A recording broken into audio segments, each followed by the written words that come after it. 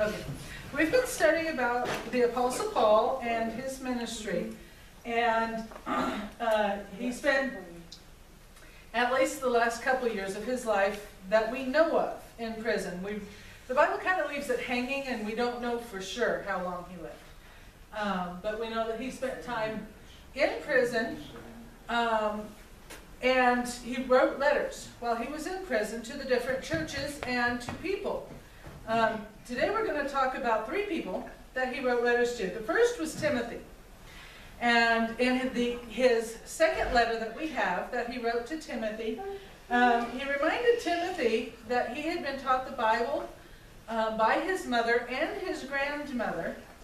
And I find it interesting that these 2 ladies have been known for 2,000 years because they taught a little kid about Jesus and about the Bible. And I think that's pretty cool. And he taught them, Paul told Timothy he was pretty sure that he was going to be executed. This was probably when Nero was the emperor, and he didn't like Christians, so he had a habit of executing them. His letter encouraged Timothy to preach the word. Timothy was at one time the pastor at the church of Ephesus. And to live in the word and to use the Bible correctly. And he explained that the entire Bible is God-breathed, or God kind of dictated it to the people who had the pen in hand. He told them what to write down. And so we can trust the Bible because it is God's message to us. Then he wrote a letter to a young man named Titus.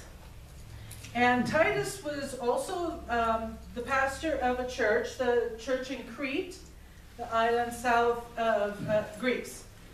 And Cretians had a really bad reputation for being liars and downright immoral people. And Paul was telling Titus, teach them how to live a good Christian life, a life that will make God happy, instead of a life that they think will make them happy. Because though we think what we think will make us happy, God knows what will make us happy. So if we make God happy, he makes sure we're happy. It's kind of a circular thing. Keep your wife happy and everybody's happy. If we live for God, he'll take care of us.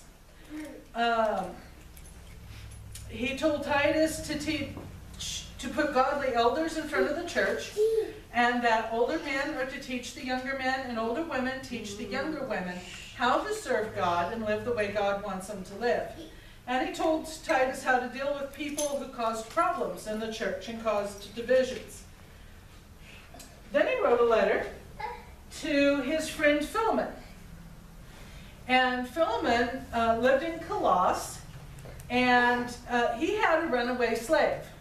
And when that slave ran away, he ended up at Paul's house in Rome. Now, I'm not real sure if he was looking for Paul or if God just directed him there, exactly how he ended up there. But he ended up at Paul's house, and Paul led him to the Lord. So the slave became a Christian. Now, as a Roman, Philemon could have had his slave severely punished, possibly even executed for running away. Paul sent this letter to Philemon and said, you know what, Onesimus, he is now a brother in the Lord, and you should accept him back and forgive him. And he strongly hinted that Philemon should set Onesimus free, give him his freedom, and certainly he shouldn't punish him, and he should treat him like a brother.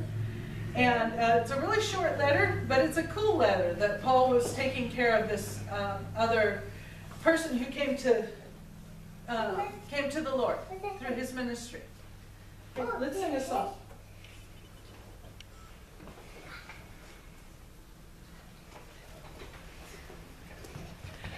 Running over, running over, my cup is full and running over. Since the Lord saved me, I'm as happy as can be.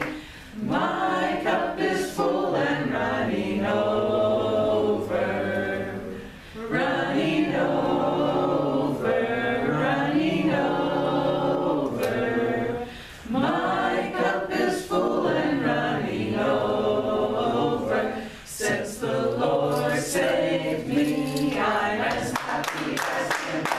My cup is full and